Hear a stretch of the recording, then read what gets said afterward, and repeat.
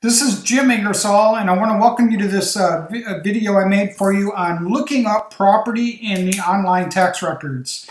What you do to begin with is just go to google.com and you've got to do a search for your individual tax records. So just go to Google just like this, and then in the main box, in the search box, type the area you're looking for. Like I'm going to pull up some local areas today.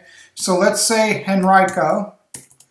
And then just after that, type online tax records, like that. And then you get all these links. And this very first one says, online real estate data and disclaimer, County of Henrico. That's the one I'm looking for. So just do a Google search for the area you live and then type online tax records. Then click on the link. And there's usually a little disclaimer here. Just click it and say submit. Now what you've got here is you're inside of your local area tax assessor's database at this point. And what you want to do is look at what information they need, kind of look the thing over. So see up here in the upper right, it says property search, sales search, commercial sales search. Pick which one you're looking for. In this case, I'm looking for property search. I don't know the parcel ID, I don't know the Vision P ID, but I do know some addresses. So I'm going to put an address in here. 3821, and then I'll put in the street name right here, and that's all you need. And you can do search by current owner. So just type in the house number in the street, click on search, and there it is. There's the house that I'm looking for. You can click on this. This whole thing is clickable, but just click over here where it says select. And here's all the information on it, okay? So here is the current owner right here. It says Omika Hodge. See that? They live at this property. This is their mailing address. And you can see all kinds of information about it. You see where it's at. You can see the tax assessment. You see the square footage right here. You see how many bedrooms there are, how many total rooms, the type of foundation it's got. All this information is here, when it was last purchased, and so on. And that's it. That's all you do. Now you can go back to search, pull up a completely different house if you want. Let's say just pick any at random is fine. Let's say you can also do this generically by road. So you can say London. This is every house on London Road in Henrico County. Includes London Road, London Tower Court, which is condos, London Drive, and you can pick any of these you're looking for. Let's say you're looking at this one right here. That's condos. That's fine. And you can see that it's 1,040 square feet. It's a 2-bedroom condo. It's owned by Linda Atkinson. This is her condo number. It's in Glen Ellen, Virginia. Tax assessment right there. And you can also find out all kinds of info. So the most important thing is to search by the address, and then be able to figure out who owns the house, like this one on London Drive right here. You can see it's owned by Robert and Elaine Avery, and they live in this house, so it's 10911 London Drive, Glen Ellen, Virginia. It's a 2,000 square foot house. Tax assessment is 207, 4 bedrooms, and so on. And by the way, they purchased this in 2004. So you can get a lot of information, but if you're looking to track down the owner of a vacant house, this is a great way to do it, because the house will come up in the tax records, you'll confirm the owner, you'll confirm where they live, and you'll be able to track them down. All right, let's go back to Google for a minute, and I'll pull up another area. It works very similar in all the counties across the United States, though it may not be exactly the same. Let me get out of this and get to Google. Hang with me here. All right, let's say you're in Richmond, Virginia, online tax records now. So you can do this by city or county, wherever you live. It's the same in New Orleans as it is in San Jose or wherever. And so this is what you get when you come into the Richmond, Virginia, where I live. And what you want to do is look for something that says like property search. Works really well. So you can do this by address, by owner name, by parcel, but I want to do by address, okay?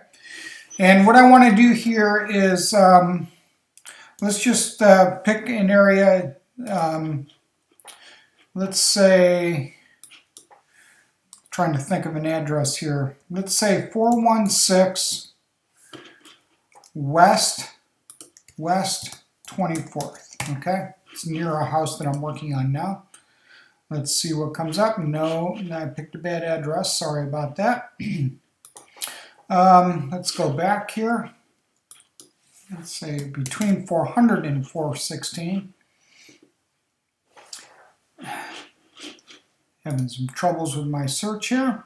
Let's try this again. Let me do this one. 915 35th. Like that. Okay, so you can see this property here just came up. You get all the info on it that you need. You can see this is the address. This is the owner. This is where the owner lives, his mailing address. You can also look at a lot about the actual lot. You can look at the assessment. So the assessed value is $75,000. You can see when he last bought it. You can see all kinds of info, everything from a sketch to an image. See how it used to look. And you can get a lot of information. So if you find this is a vacant house, which would be great, I would love to buy a house like this, exactly like this. You can go to the detail, see who owns it. You can see where they live, and you can go from there and try to send them something in the mail or something like that. All right, let's go back to Google and do one more area for you, just to make sure you see that this does work very similar in all of the areas. Let's say you want to go to Chesterfield, online tax records in Chesterfield County outside of Richmond, where I live again. And if you go to County of Chesterfield Real Estate Assessments, right here, you get this website. Click on Search Property Assessments is fine. And then what you got to do is the same kind of thing. Let's say the address is 4903 Beulah Beulah Road, and try that. Now let's try that again. Let me go back. Let's just type in Beulah. I forgot to put the street type. Let's try this. Road. Okay, so here's a bunch of houses on Beulah Road. Let's say that you are looking for this one, 3801 Beulah Road, right there. That's a vacant house you want to track some information on. All you do is click on the link, see all these, and it'll pull up all the info on this house, okay? You can see this house is actually owned by a church. Let me go back. I don't want to show you a house owned by a church. Let's pick another one. Let's see here. Let's pick this one, 3824 Beulah Road. All right, so this house is owned, this is a good example. This house is owned by a guy named Wayne Allen Hill and probably his wife Lori. See that right there? And what's interesting about this house is he doesn't live at that house. He lives in a town called Chester, Virginia, and his mailing address is a P.O. box. So he probably does not live here, which means it's a great lead for us to try to buy his house if he wants to sell it.